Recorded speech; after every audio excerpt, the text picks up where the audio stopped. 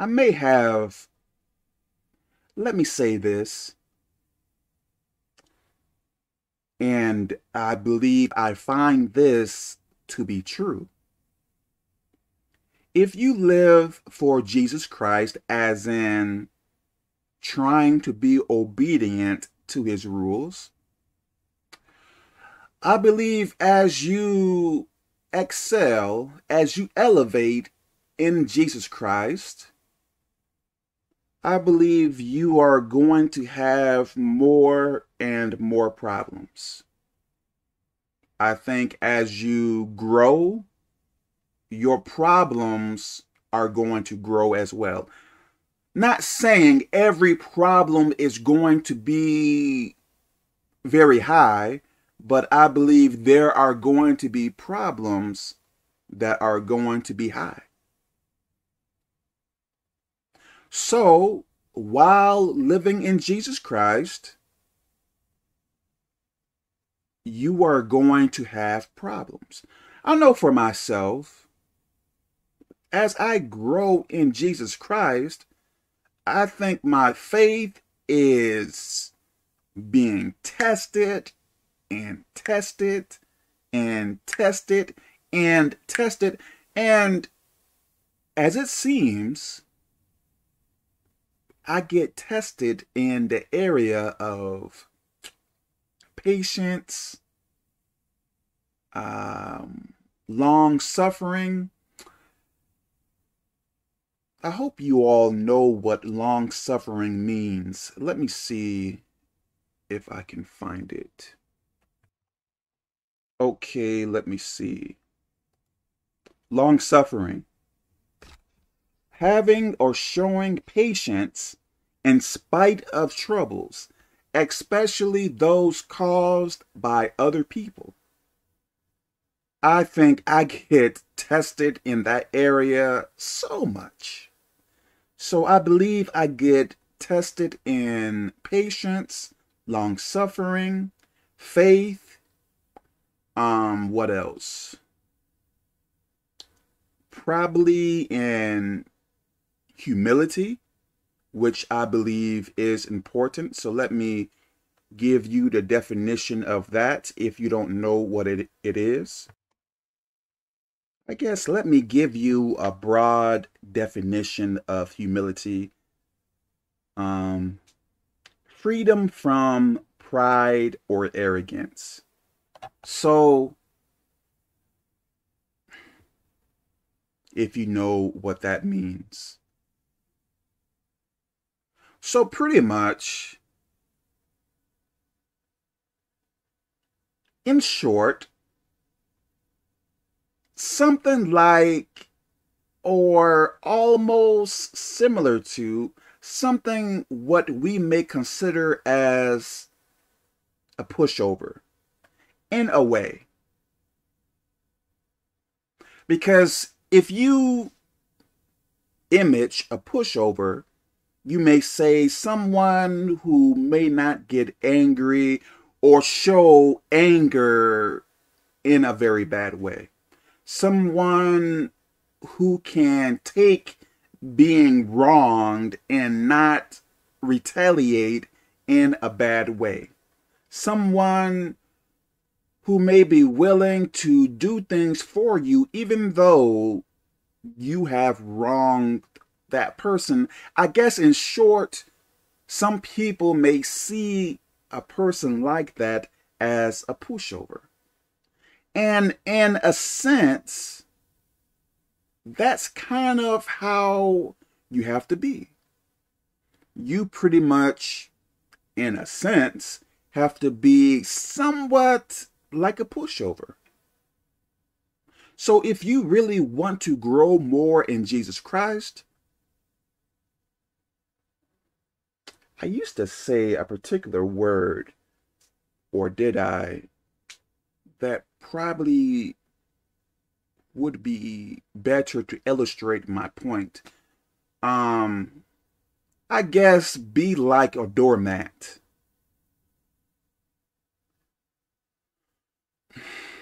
If that makes any sense to you.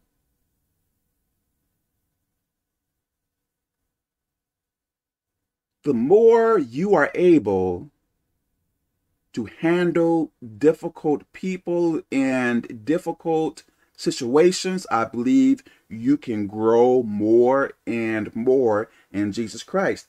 I know for myself, as it seems, unless I am the problem, it seems like I am met with more and more difficult people.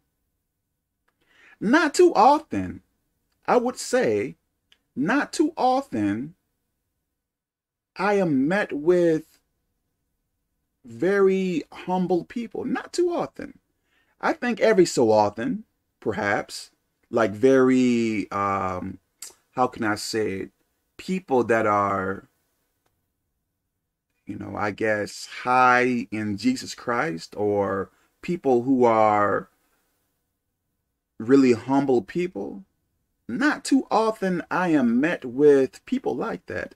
I think, as it seems like, I am met with people who have, which I have my problems too, don't get me wrong.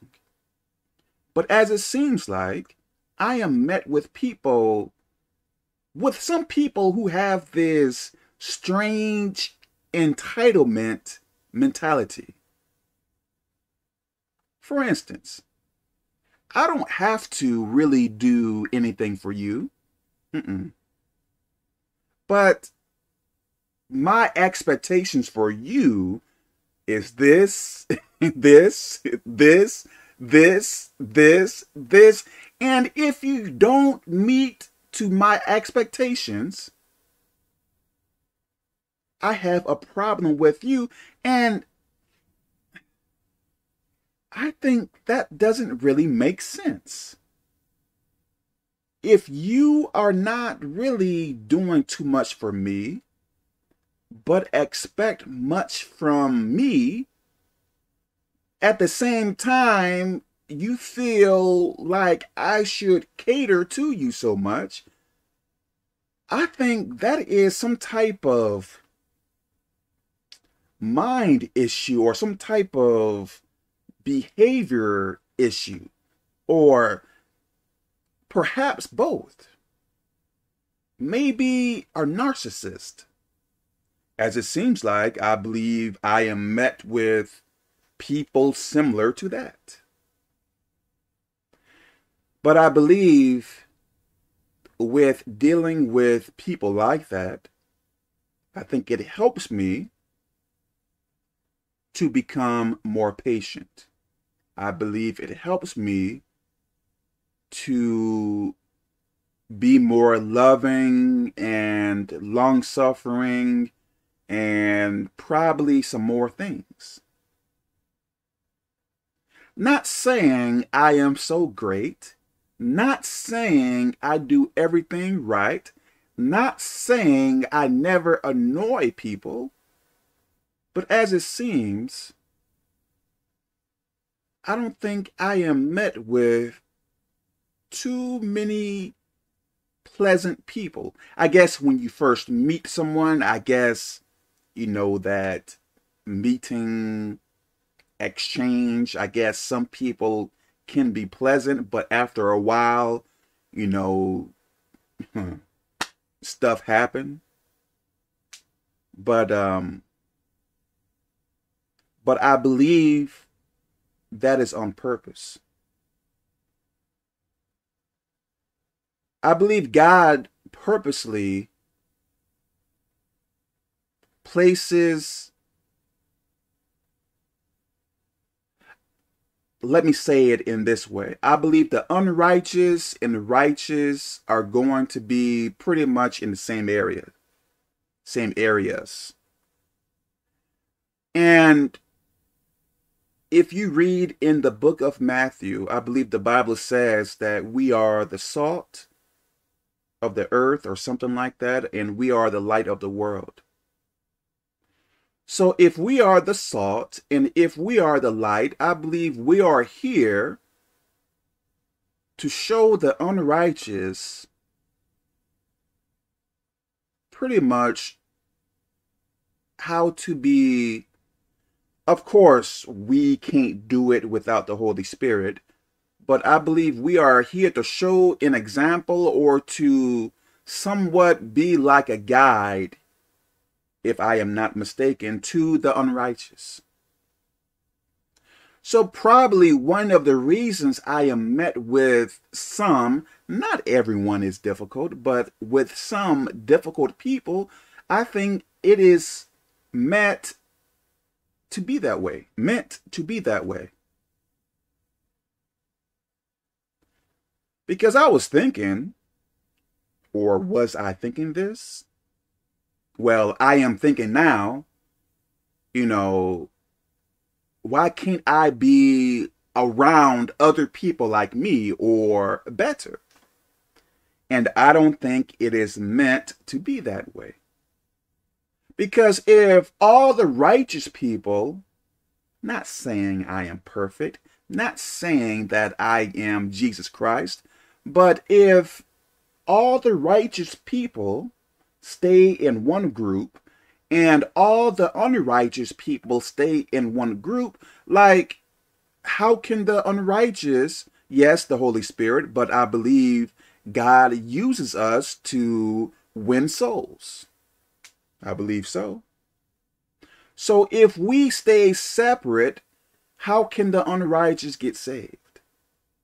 How can the unrighteous, what word am I looking for? How can the unrighteous see an example of how to live for Jesus Christ? I believe God still uses, I believe, teachers and prophets and probably more things too. So I believe God uses people to correct, what word is that?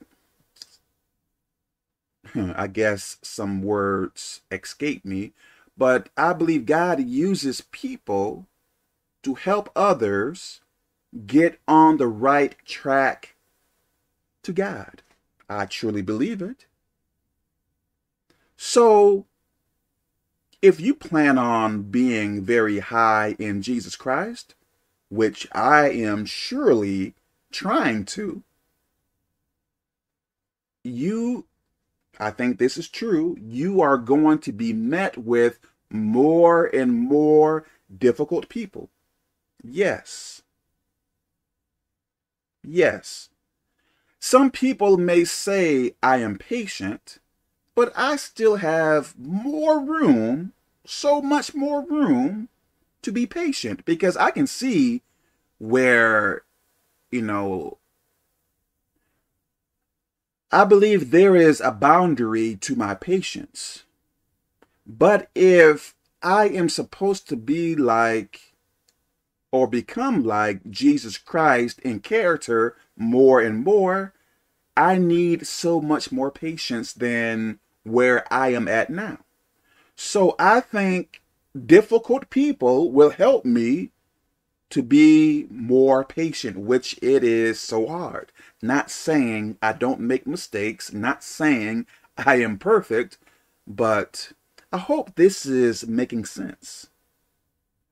If you want to grow in God, what I am finding, if you want to grow more in God, you need to be less of yourself.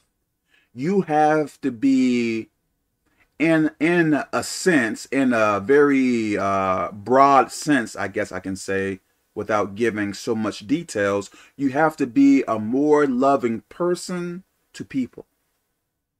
To difficult people. People who may seem very ignorant and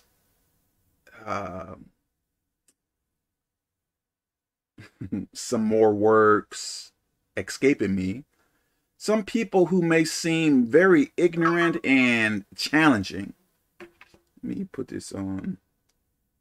I hope this is making sense to you.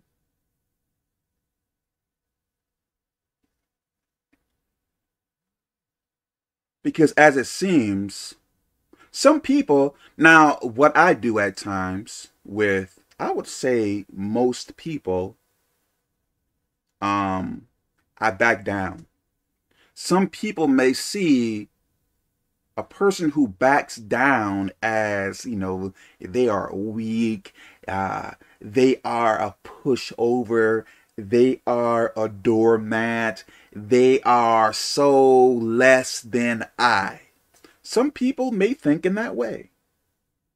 But the way I see it, I'm thinking about, okay, in this world, we are going to reap what we sow.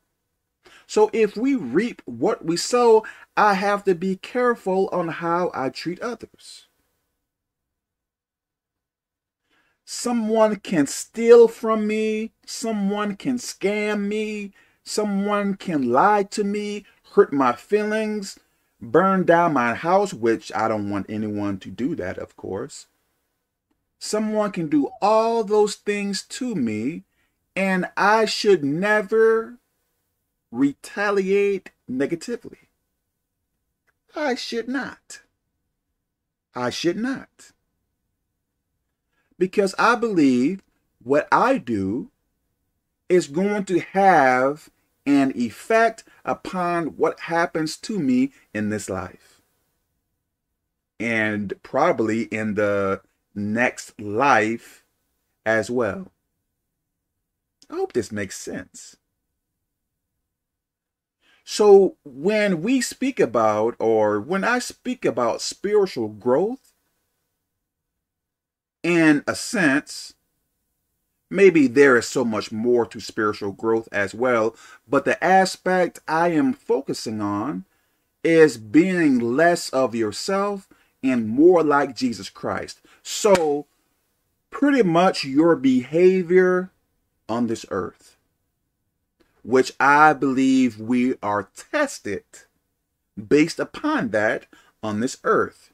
How we interact with others. Yes, the devil may be able to influence this person to hurt you, that person to hurt you. The devil may attack you in your dreams. The devil may do this or that, but how are you going to react after all that is done? Are you going to begin acting like a heathen? Are you going to begin acting like you never knew God?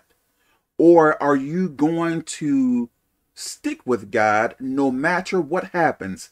Not saying you aren't going to, not saying that you won't make mistakes. I believe we all are going to make mistakes. But are you going to stick with God no matter what happens? And I believe that is one of the primary, how can I say this?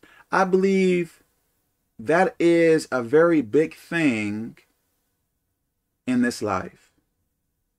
Are you going to stick with God no matter what happens to you in this life?